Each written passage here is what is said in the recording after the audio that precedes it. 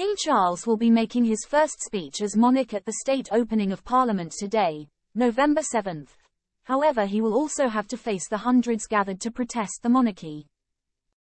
Anti-monarchy campaign group Republic, who protested the coronation on May 6, resulting in the arrest of some of its members, will be demonstrating close to the Houses of Parliament in Westminster. The Met Police have faced criticism for their heavy-handed approach to the coronation protests, after 6 Republic members were detained for several hours despite the demonstration being pre-agreed. Chief Executive Graham Smith, who himself was held for over 14 hours, is now taking legal action against the Met following his ordeal, but explained he would be protesting the presence of the King and Queen in Parliament and the ramshackle state of our Constitution.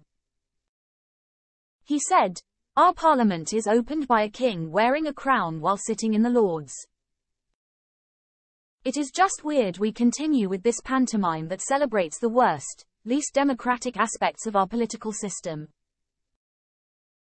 Click here to join our WhatsApp community to be the first to receive news about the royal family. Mr. Smith added that Republic had seen an uptake in membership since the coronation 6 months ago, saying, "Our continued program of protests serves to remind people of the need for a democratic alternative to the monarchy. The monarchy is wrong in principle, corrupt and secretive in practice, and bad for British politics. It's time it went, and polling shows an increasing number of people agree." The group will start gathering near Parliament from 8:30 a.m., with the King expected to arrive at around 11:20 a.m.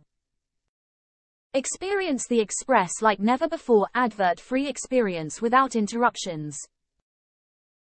Rocket fast speedy loading pages. Exclusive unlimited access to all our content.